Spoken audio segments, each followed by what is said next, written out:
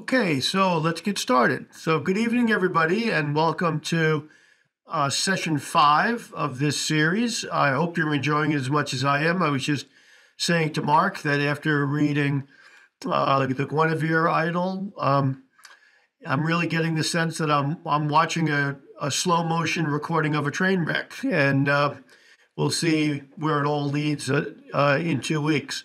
So I'm going to turn it over to Mark. The game plan is he's going to talk for 20 or 30 minutes and then solicit questions and comments from you folks. And as usual, use the Q&A button for that, and then I'll pass them along to Mark. So with that, I'll turn it over to Mark and we'll get started. Thank you, Michael, as always, for the invitation, and thank you all for showing up. Let me say that one of the challenges tonight is that Guinevere as a character, as a legend, as an idea, is much bigger than this short idyll. This idyll is half the length of Lancelot and Elaine. And one of my friends and book group people, Elizabeth, who I believe is here tonight, had an exchange with me earlier this week. And I just want to say to her and to everybody, if questions persist after tonight's presentation, please do write me. But the challenge tonight is to talk about the Guinevere that's in this poem and not the Guinevere that we know from other contexts. So Guinevere's first appearance in popular literature was well before the 15th century, late 15th century Mallory. She appeared for the first time in the early 12th century in Geoffrey of Monmouth's History of the Kings of Britain, Ireland, and Scotland. And in that version, more or less the first version we have, she is seduced by Mordred in his battle against Arthur. In the Mallory version, which Tennyson is using slightly, but most of this idyll is original to Tennyson, there is a battle between Lancelot and Mordred that's more serious than just knocking him off the wall when he's looking, spying on Guinevere. But that happens many books before the issue of Guinevere in the convent. And in Mallory, she doesn't go to the convent until after Arthur's dead. Arthur never appears in the convent. And what's more, when he discovers and has confirmed that his wife has been unfaithful, he sentenced her to death by burning, which is something that was done typically to women. People who were thought to be noble, like male traders who once were loyal subjects but no longer, they were typically had their throats cut, or they were hanged, or not hanged, they were beheaded. But women were burned. Why? Because it hurts a lot. And they tried to make them suffer more. So in Mallory, she is condemned to be burned. Lancelot hears this. He gets together a group of knights. They rescue Guinevere. This is all in Mallory, 15th century. Remember, Mallory is writing a version that he hopes will become a national legend for England. He's doing it from the French source because the French source is the most complete. He decides to return Guinevere to Arthur. Arthur doesn't push through with the burning, and he dies shortly thereafter, having been wounded by Mordred. And when he dies, Guinevere decides to go off to Almesbury with some of her ladies, and she is never visited by Arthur at all. He's dead. When Lancelot hears that she's there, he goes to visit her. He's impressed by her piety, and he gets the idea that he should become a priest, that he should do what she had done. Now, remember, this is somebody writing for the national heritage of the legend. So Arthur dies in battle. He doesn't get a chance to scold Guinevere. Guinevere does the right and pious thing and takes on the black and white. Black and white of the habit is mentioned in Mallory. It's repeated by Tennyson. The white was for purity. The black is for the death of worldly things. And even Lancelot becomes a monk, essentially a priest. And that's because the times demanded, from Mallory's point of view, that these people represent a good thing. There are so many different versions of the Guinevere myth. In one of them, she's going to be, there's a plot to replace her with her evil twin. No kidding. This isn't even a TV show, an evil twin. In another one, she has a ongoing feud with Arthur's sister, Morgan Le Fay. This is what happens when legends are fed by lots of different people from lots of perspectives. And I want to say the challenge tonight is, what is the Guinevere that we have? And I want to talk about some of the literary aspects of this idyll, even though many of you, I suspect, there are some 30 of you in the room right now, will want to talk about issues more broadly. And I want to make it clear, one of the great joys of literature is you can talk about anything that comes into your head in politics, in science, in culture, when you read a work. But what we're doing in these 6 one-hour meetings is we're trying to read the text that's in front of us. So the text that's in front of us begins, as I mentioned in one of my talks earlier, with the name of the person the idyll is about. It begins with Queen Guinevere, and you see she's fled the court. Fled is repeated several times before the idyll. And notice that in this first paragraph, there's low light. Things are blurred. Things are misty. The moon is unseen. The mist appears again. It seems as if they're have a lace cloth to the face, a kind of veil. Then there's a break in the text, and we're told again she fled, the cause of her flight. And there's a little bit of history about the Saxons. Those are the lords of the White Horse. And at the end of that second paragraph, there's the word Lancelot. So this last idyll, other than the passing of Arthur, which is an idyll but not the same kind, Queen Guinevere and Lancelot are separated by 20 lines of poetry. They're no longer a couple. And then the next paragraph, it's an addition completely, where he knocks Modred down. He smites him on his knee and smiles.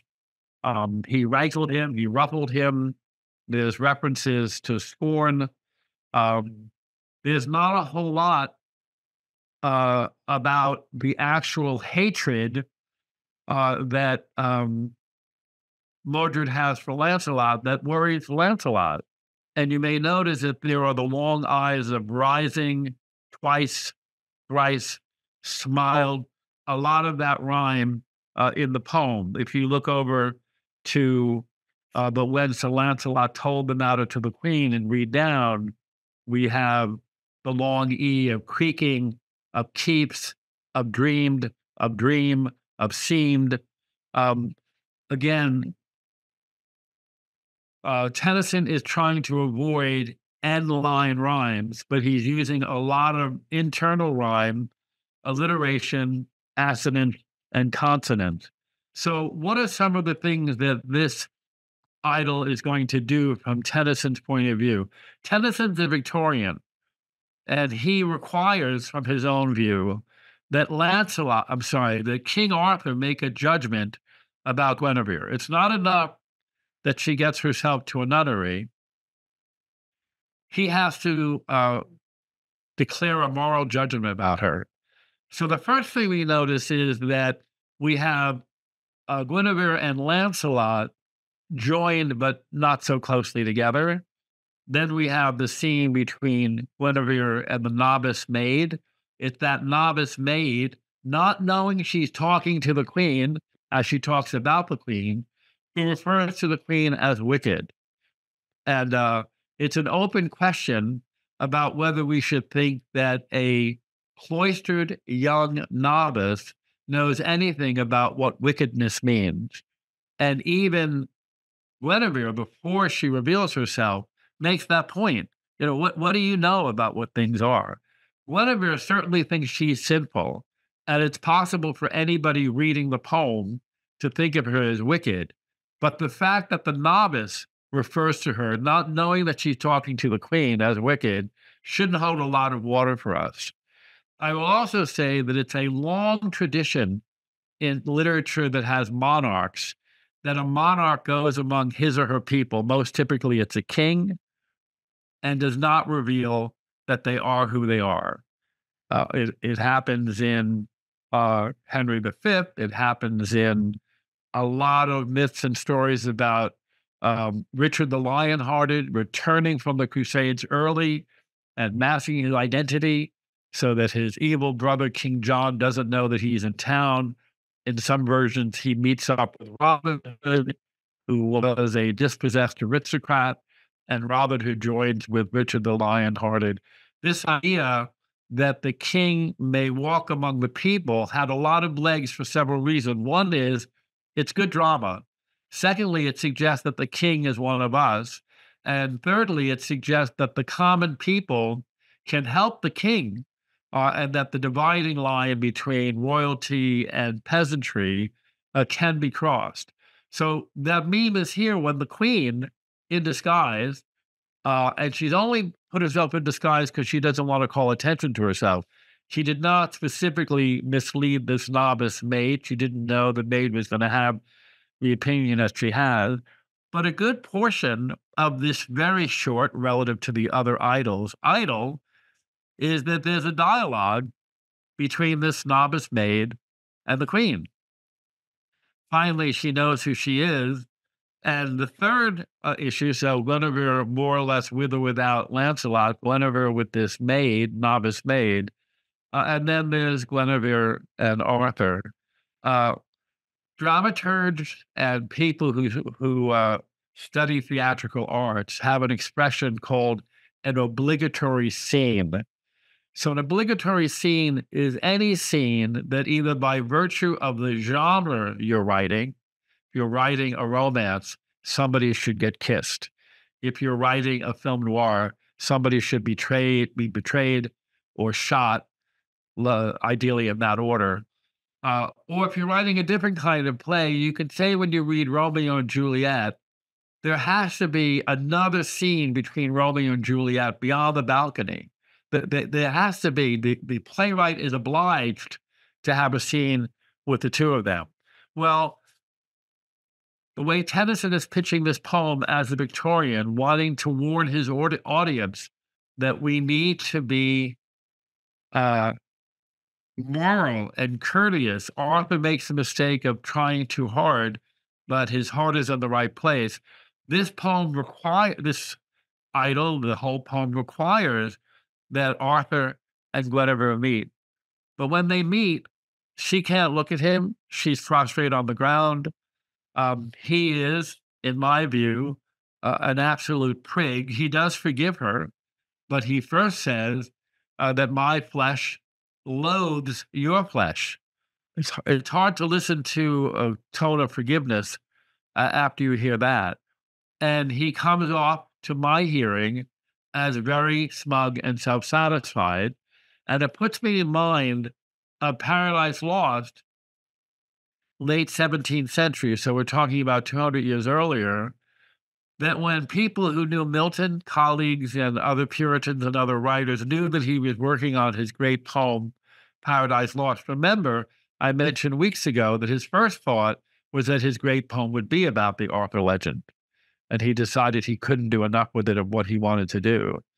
Well, when they heard he was working on the poem, the question was, would there be lines for God the Father? Would God the Father speak in Paradise Lost? People knew that Milton was a church-going, God-fearing Puritan. They didn't think that he would be impious, blasphemous in writing apart for God. They just wondered how he'd pull it off artistically. And most people think, and I'm in this group, that he did a terrible job, that God the Father in Paradise Lost is vain and boring and uninteresting and something of a prig. It is a cliche among people who study Milton that although Milton knew that Satan was literally demonic, he was a more interesting character to write about. And the artist in Milton overrode the Puritan in Milton and made Satan a much more interesting literary character than anybody else in the book. And certainly God the Father doesn't come close. And so I do think one of the problems with this idol is that Arthur, who is not in Mallory, remember, talking to Guinevere, Arthur shows up to both forgive her, but first indict her. In Mallory, Arthur dies before Guinevere goes to the convent. She goes to the convent now that he's dead. Lancelot gets a vision in Mallory that he is to visit her there. Well, he visits her there, and that's where he tells her, I'm going to do what you did. I'm going to become a priest. And she likes that they're on the same page. And then he goes and he does priest stuff. And in a single night, he has 3 visions that he is to go to the convent, only 30 miles from where he is, to visit Guinevere. And when he gets there, she's dead. And he's been directed in the vision that when she dies, not knowing it would be so soon, he is to bury her beside King Arthur. He does that. He is so, at that burial, broken up that his treachery has ruined these 2 great people, Arthur and Guinevere, that he gets ill and does not recover. This is all Mallory, and he dies. And so in Mallory's authorized version for posterity, Arthur and Guinevere do not have this confrontation they have in Tennyson, but they are buried together as a couple. And Lancelot not only repents to the extent of becoming a priest, he dies heartbroken, not just from the death of Guinevere as someone he loved, but from what he did to this excellent couple, because that was the purpose in Mallory. Tennyson is writing this poem, as I've said more than once, because he wants his fellow citizens to understand that they should aspire to something higher than just freedom and democracy. I've mentioned that he was a baron.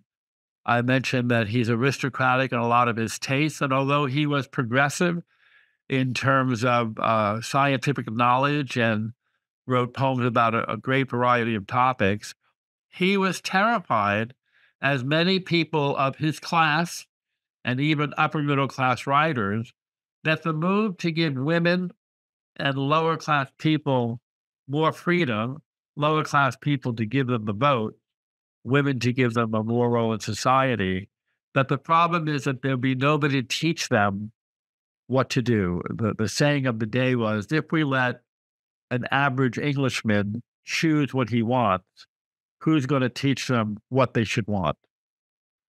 It's a very big question. Tennyson, Carlyle, Ruskin, others were worried about it.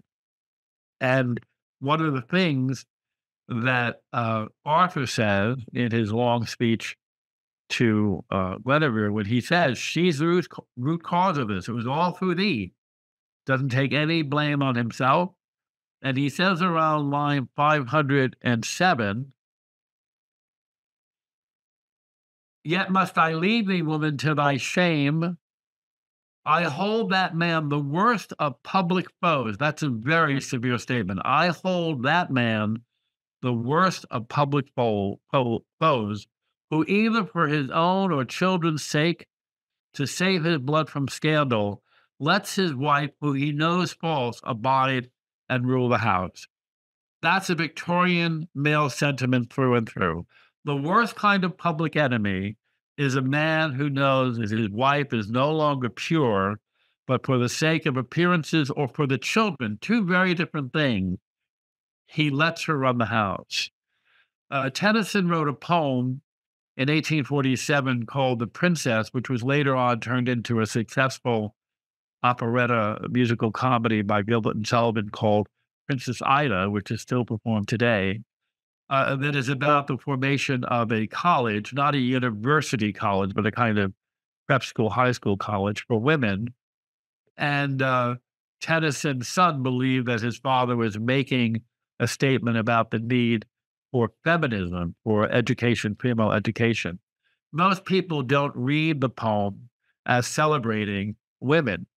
And people had pointed out that there are a number of poems in Tennyson, including great poems like Mariana or The Lady of Shalott, where women are isolated in an empty cottage or in a tower where they can see no one. The Lady of Shalott has heard a rumor that if she looks down on Camelot, she'll be destroyed. Why should that be true? There's no sense that she had done anything wrong.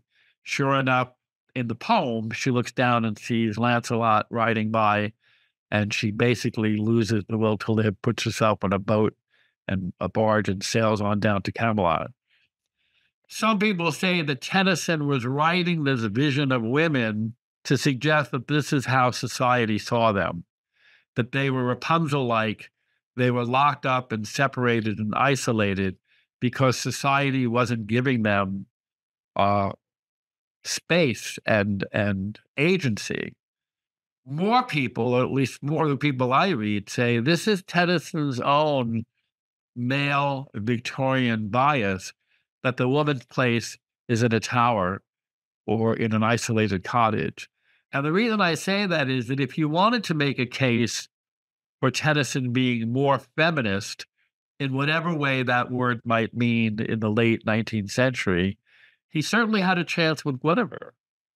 But you read this poem for the first time, maybe some of you are reading it for the first time, and you think, oh, I'm going to get to the next to last book, the last book with a kind of actual character, the continued plot of presentation, and Guinevere, who's appeared a lot slightly, and Arthur, who has not appeared much at all, are both in it. You think, oh, this is going to be his chance to pay Guinevere her due.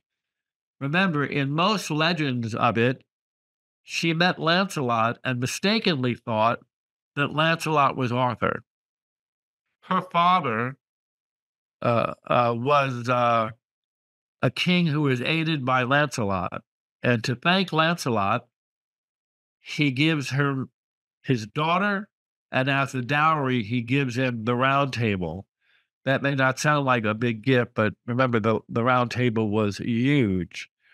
And Lancelot from France is sent to pick up Guinevere. Same thing happens with Tristram and Isolde, you remember. And what happens as he's approaching, Guinevere says the Welsh version of hubba hubba, and thinks for the first part of their conversation that this is her future husband. And in some versions, they drink a drink that it magically makes them fall in love. But more typically, she is smitten with a man she mistakenly thinks is her husband, and everything goes downhill from there. If Tennyson wanted to write something about the power of women in a poem that has Vivian, that has Morgan Le Fay incidentally, and that gives Guinevere her own idol, he could have done a better job, the job he does here. But Tennyson wants to give his message.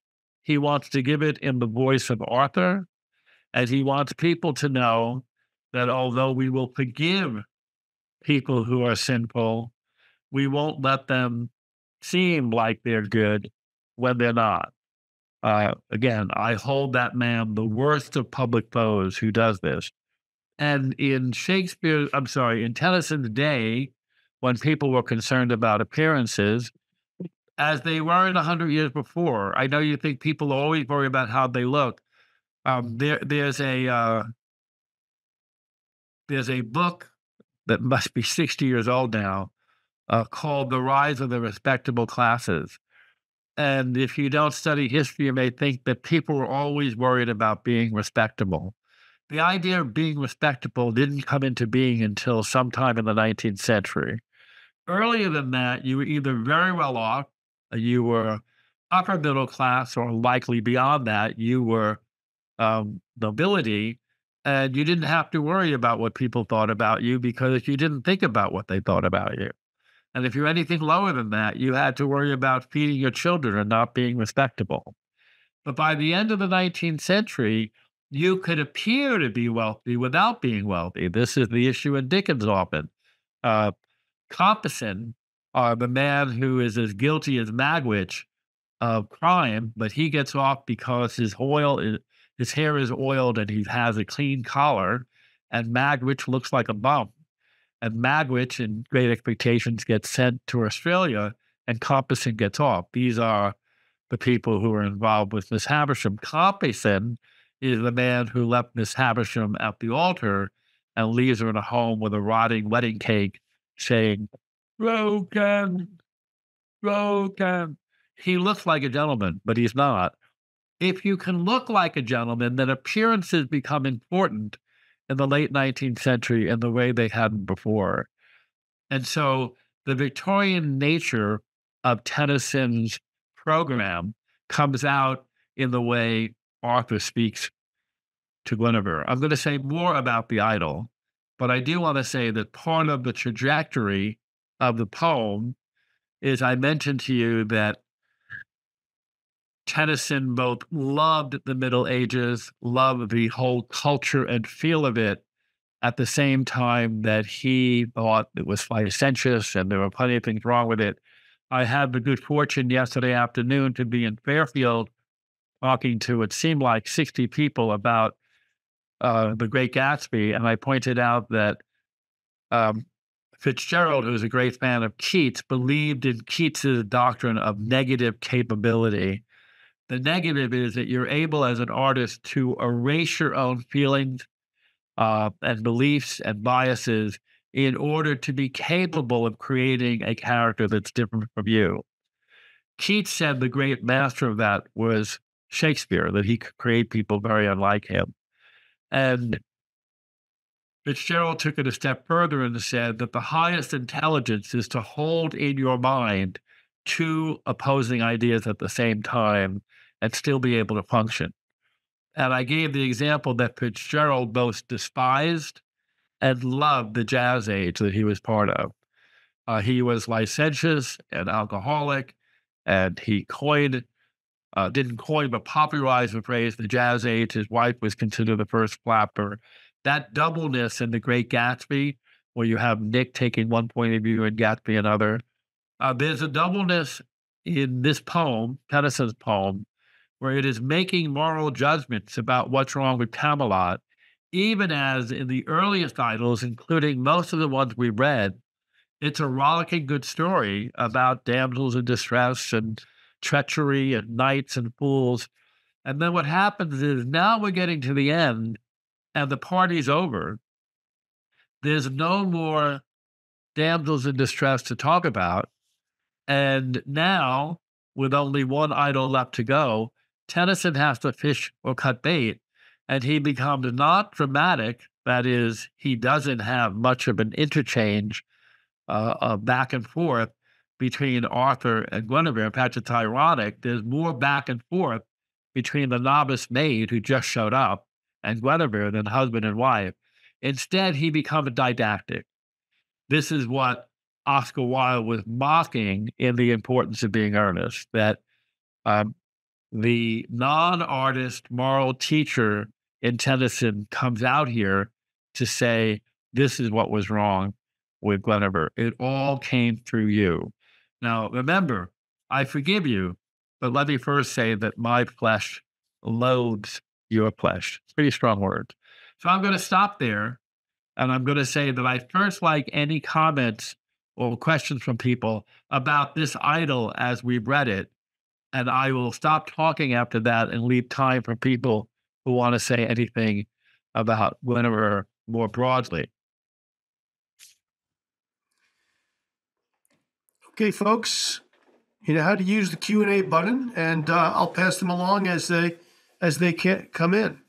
One thing I mentioned to Mark before we got started was, I read this for the first time this afternoon, and when you don't know what's going to happen, when you're at the point where Arthur is speaking to Guinevere, you don't know what's going to happen.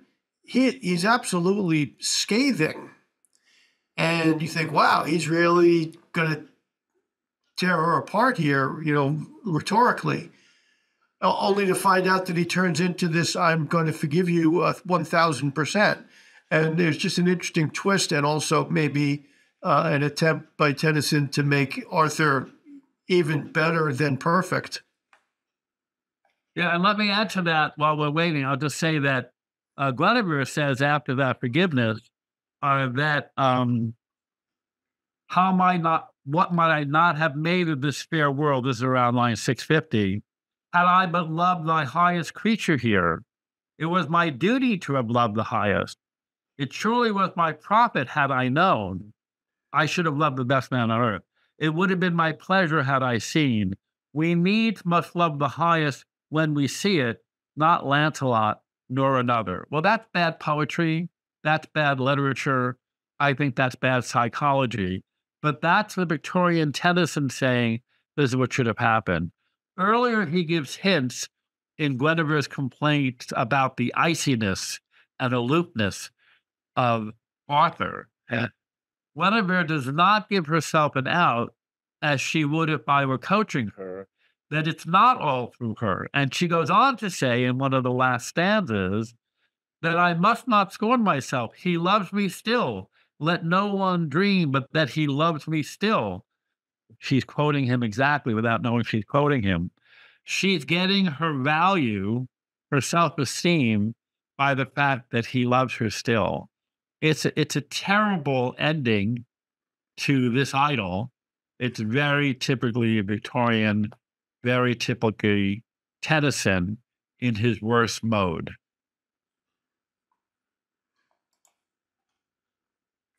Any business for me? I've got one here from Paul. Does Tennyson's moralistic condemnation of Guinevere damage the poem as a work of art? Well, that's a question for everybody who reads it. So I mentioned some time ago that the last tournament is my favorite idyll, and a bad penultimate idyll doesn't ruin a great poem for me.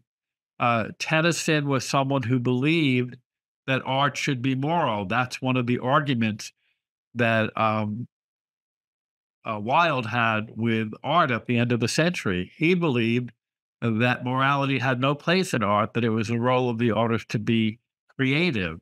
And that when Wordsworth said at the beginning of the century, effectively, we need to make art out of our own lives. We need to be autobiographical. We need to get in touch with the part of me that's common to everybody. Walt Whitman did the same thing at mid-century with Song of Myself. It opens, I celebrate myself and sing myself and what I assume you shall assume. He didn't mean take for granted. He mean taking on. I am going to assume, I'm going to don the robes of my own individuality. I'm going to sing myself, and you should do the same. When Oscar Wilde contemplated that Wordsworth said we should make art out of our own lives, we should tell the truth, Oscar Wilde's response in an essay was, any idiot can tell the truth. It takes an artist to lie creatively. And so Oscar Wilde, partly because he was living a lie because of his circumstances, except for his close associates, he was a closeted homosexual, semi-closeted, at a time when it could get you in a boatload of trouble, and eventually it did. He also believed that there was the artist to be creatively anarchic. And this is where we're moving into the modern age of the 20th century. Tennyson was quite different. Remember, in Dickens' days, when the morality keepers of Victorian England had to put a family, a man, into debtor's prison, they thought it was horrible to separate him from his family. So they put his wife and young children in with him. And they thought that was the humane thing to do. So it's really everyone's prerogative to decide whether, and people who are listening to me now may have a very different feeling about their moral aesthetic reaction to this idyll. Here's the last stanza.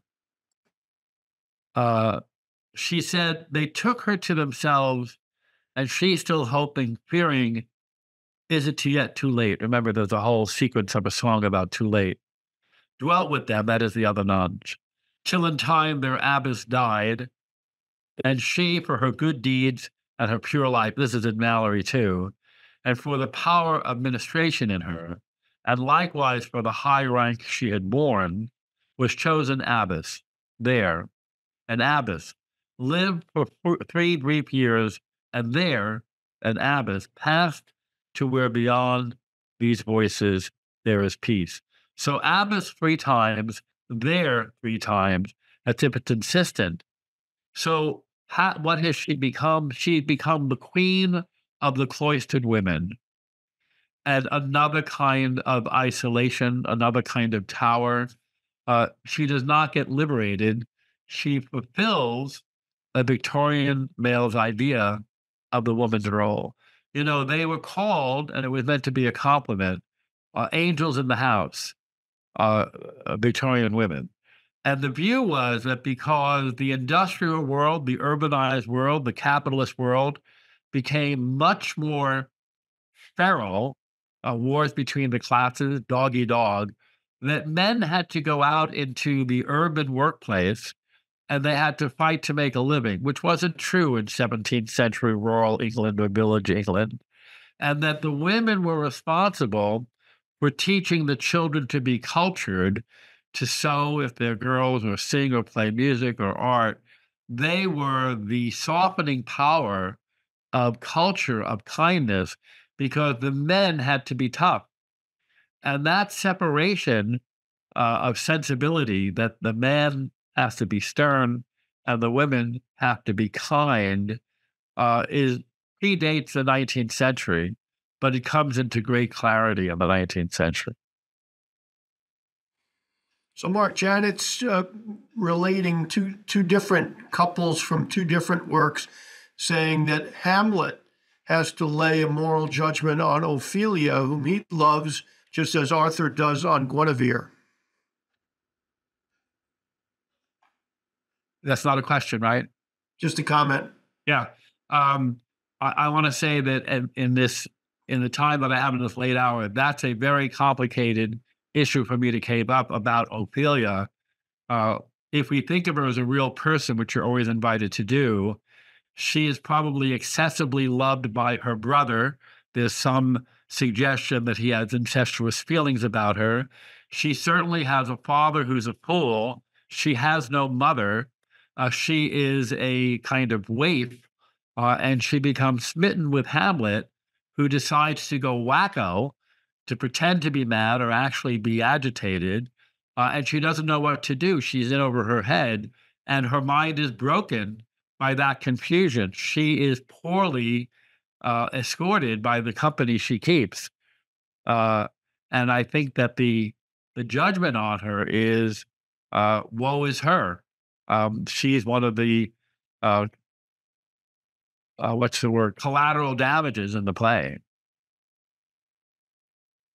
You know, it's interesting to think about what are these characters as characters, not just as people. So you read King Lear, and at the end of the first act, you wonder, why is this guy such a big deal? He's a little demented. Literally, he's failing. He doesn't know his good daughter from his bad daughters. He exiled one.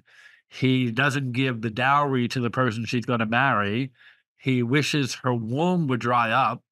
When his trusted advisor, Kent, tells him you're doing something foolish, he exiles Kent.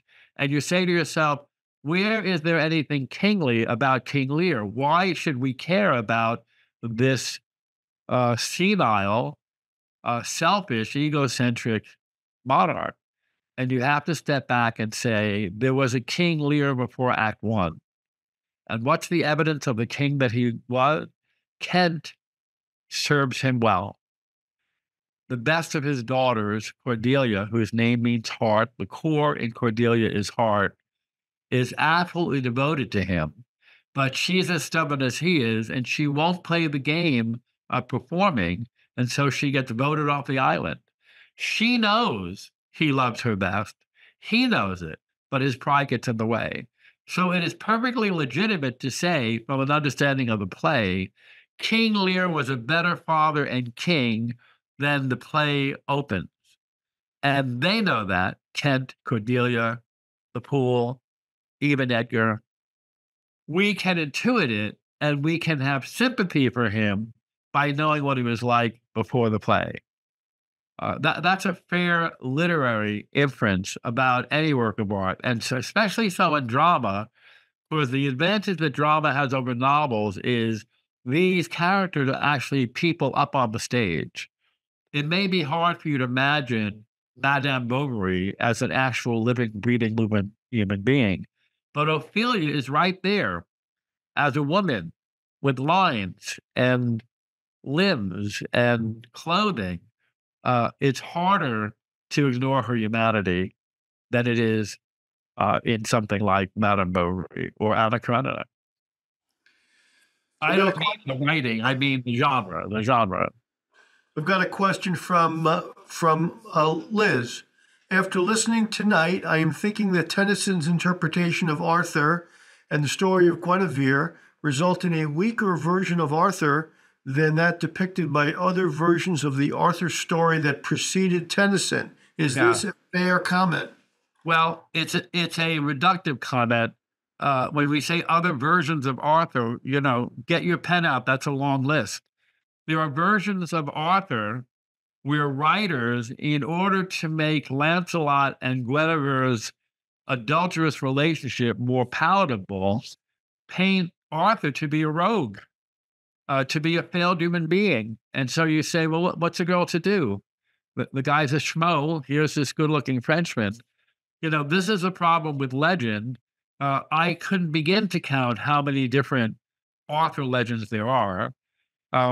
Tennyson was interested in relying on Malory because Malory was the great forebear of the British national myth. But there is no consensus about which Arthur. Even the many film versions, Arthur is typically seen as a good but inattentive king. There's not a lot of privacy in a castle. And there are a lot of times in this poem when it mentions that the queen's room is dark, suggesting she is not staying in it. And Arthur seems to be so negligent of what's happening with his wife as to be inhuman. And where Tennyson gives hints of that earlier, most typically in the mouth of Guinevere, he abandons it at the end because he has to wrap things up. And I think that criticism is legitimate.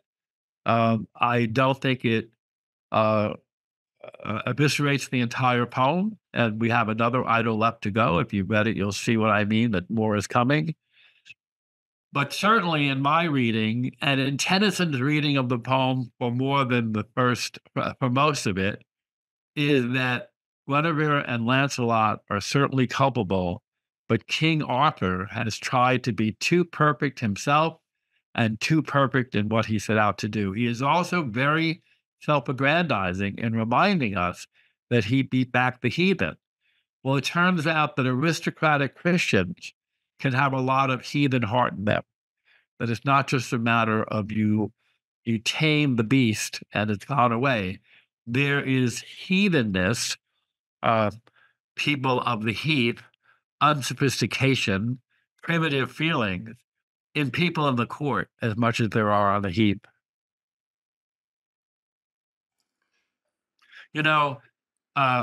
Yesterday, this is a busy week, I also had occasion in the evening to do a private Zoom group with a handful of people who wanted to have me talk about Macbeth because they're planning a trip this month late or next month to see Ralph Fiennes in Washington, D.C. perform in Macbeth. And these friends make a habit of seeing versions of Shakespeare plays. And so they hired me to do a little Macbeth talk. And inevitably, we got around to Lady Macbeth. And I was thinking at the time, knowing that I'd be here this evening talking to you, that that's another good character and a better example than Ophelia, even though I welcomed the comment earlier, that when you read Macbeth, it's impossible not to try to make sense of Lady Macbeth. And I have been at talks and I have talked to people in classes where you would think that the play was called Lady Macbeth, where they are much more interested in Lady Macbeth than Macbeth. And they want to know, is she at fault? And what exactly is her nature? What can we know about her? And that's absolutely fair She's important in the play. Most important is not that she's egging Macbeth on. He seems like he'd be pretty good even if he was single with being ambitious. It's that it gives him something to plan with, someone to plot with, someone to get worried and share with him that he doesn't know if he can do this. And she gets to say, screw your courage to the sticking place. Guess she's a co-conspirator. She's a wife, but not a mother. She plays an important role in the play. But a lot of people, when they talk about Lady Macbeth, go well beyond the play, and not just in the way that I talked about King Lear before the play started. They see Macbeth, Lady Macbeth, in ways that the play does not seem to support because this is how they read it. Now, I want to say again, you can do that. You can bring your own feelings about women or murder or marriage to the play, and you can have a great discussion about that. But it doesn't make you a better reader of the play as the play. And so there's a temptation to do that with certain characters, male or female, who have a very important imprint on the player of the characters, even though it may not be as extensive as we think. Lady Macbeth still remains something of a cipher. She has humanity. She won't kill Duncan because he reminds her sleeping of her father. She's the one who becomes so guilty that she starts to see blood on her hands when it's not there. She gets a sickness where she cannot sleep.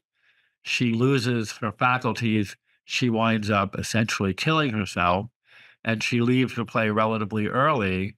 And part of her role is that she has now effectively abandoned Macbeth when he's at his lowest. And that's an important role.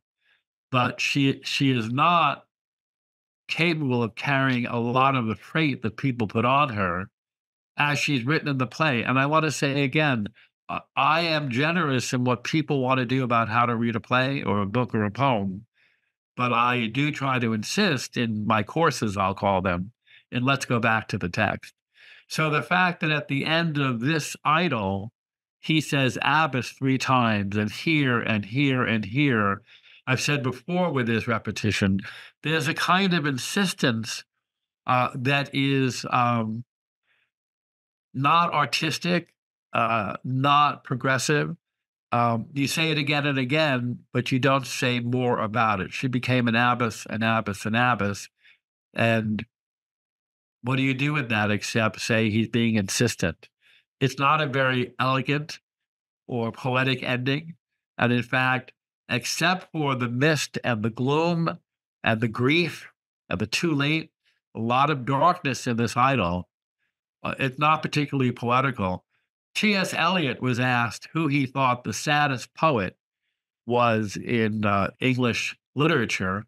You may know that he wrote a very influential essay called Tradition and the Individual Talent about the burden that any artist, and he always meant by artist a poet, had writing in the 20th century with the weight of all the other great poets behind them. How can you be an individual talent in the face of such a daunting tradition?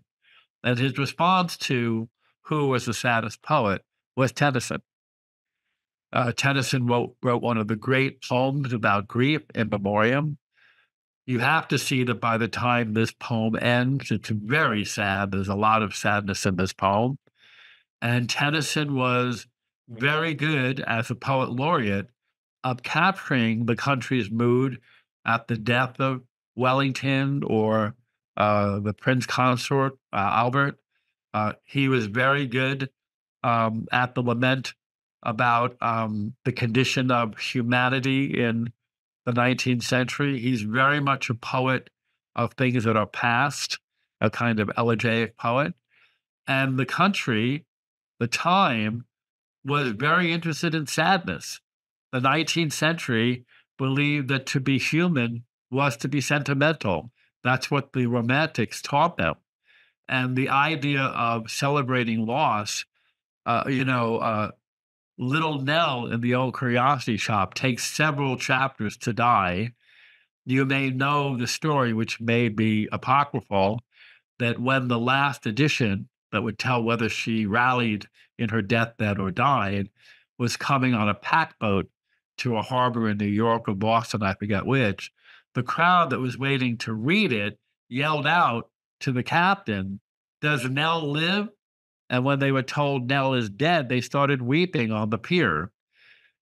To weep in public, to faint in public in the late 19th century was to show your humanity. Uh, Beau Brummel, a friend of George Gordon, Lord Byron, is supposedly the person who invented this gesture. It's just too painful to bear. I'm so emotionally connected. I feel the pain so deeply. You know, Clinton, I feel your pain. That was considered a sign of humanity. And that you needed several chapters for Nell to die was because you knew what your public wanted. And again, our friend, um, uh, sure, it'll come to me. Um, Oscar Wilde said that you had to have a heart of stone to read the many chapters of Nell dying and not laugh. That it was just so over the top. And the sentimentality of 19th century literature. Think of Heidi, who saves grandpapa from a life of being angry with God, and who actually gets Clara, wheelchair-bound Clara, to walk. You don't need Jesus Christ to get a lame girl to walk. You've got Heidi, and even better if she's Shirley Temple. I'm only partly being glib. It is really very much over the top, and that was considered a mark of culture. So sadness becomes a value at the end of the 19th century. Very interesting. That's we're dry on the questions and for the moment, so you can continue. So I'll make another comment that I think is enlightening about Victorian culture. So when people as a culture up until the early mid 19th century believed in an afterlife, but I'm talking now about English society, but it includes America sometimes and Western Europe. When there was a general consensus in public that there was an afterlife, novels showed the death of a person and the leaving of that person by having a scene in a chapel or a church or a graveyard. The leaving of the dead girlfriend, hero, maybe even villain, was done in some context of ritual. They were being buried, they were at a memorial service, they were at a funeral service. Later on in the century, you saw very few cemetery scenes of burials and even fewer church or chapel rituals. The way you left the character was at her deathbed, at his deathbed. When the lady of the Camellias, Camille, dies of TB, she dies on a deathbed looking impossibly beautiful. In fact, there was a cult of the emaciated TB patient, almost always a female, being a source of sort of ghostly beauty. So what happened was you no longer said goodbye to your loved one in a cemetery, a church, or a chapel because people didn't have confidence that they were going anywhere. People didn't have confidence that the rite meant anything. Now, I'm talking very broadly. Of course, people still did those things, but the writers who wrote about dying put people in a deathbed. And the last time you saw them was home, dying, and maybe understanding that that was it. That was the end of it. It was Nietzsche who said near the end of the 19th century that God is dead. He said it in German, where it's a lot more emphatic, Gott ist tot. And most people at least worried that that might be true. John Ruskin, who was raised on the King James Version of the Bible, and like most of his contemporaries, was a devout Christian, believed in the Bible, said that as his intelligence showed him what the geologists were revealing about the age of the Earth, and that the scientific study of geology showed that Genesis could not be true. The Earth could not be that young. And that when people said, how do you, Bishop so-and-so, account for the fact that there are fossils being found in the Earth's layers that show that the Earth is older than the Bible version of it. That bishop said, God put those fossils there to test our faith. Outrageous, but that's what he said. Not science, but faith. And when people started to worry that they could not both be believing Christians and intelligent, rational people, there was a kind of crisis and breakdown. And John Ruskin said that he wanted to believe in the Bible, but when he read the Bible, he heard the geologist's hammers tinkling at the end of every verse, as if they were eroding the basis for belief. So Tennyson is ardently in favor of Victorian upper middle class courtly values. There is a distinct gender bias in it. Let me say that it didn't just end with the Victorians. I've mentioned earlier that the fall in the Garden of Eden undergirds a lot of this poem. The word, if you went through and circled every time fall is a noun or a verb, the action or the season, just extraordinary. And some of those times is explicitly the fall. And of course, that's one of the oldest stories in Western civilization. And it's Eve who takes the rap for that, for all the reasons we understand, Western culture and probably other cultures that I'm not as informed about don't know what to do with women's beauty and sexuality. They don't know what to do with men being undone by their own attraction to women they don't know, and thereby hangs a very long and complicated tale. So next time, the passing of Arthur, the coming of Arthur was how the poem began. If you have a mind to read that too, you will see how many things are predicted in the coming of Arthur, the first idyll. We didn't read it, and that are repeated or augmented in the last idyll. Those of you who are disappointed that this idyll is not more successful, all the other idylls are still there. They haven't gone away. So. Great. Thanks, Mark. That was very interesting as usual. And thank you, everybody, for attending. And send questions and comments if you have them. And Elizabeth, I'm saying to you specifically, I'm happy to pick up that conversation. I didn't want you to think I was turning you away. Yep. And I'll just emphasize, folks, if you need Mark's email, just let me know. He's very happy to get emails from anybody on this subject and more. And we look forward to seeing you all in 2 weeks when we will take this slow motion train wreck to the station. Wait a minute. Train wreck? Wait a minute. And let me say, when you say I'm willing to get emails on all this and more, I don't do taxes, Michael. Let's just make it clear, all this. And thanks again. And everyone, have a good night. Stay healthy. Thanks, everybody. Have a good evening. See you in a couple weeks.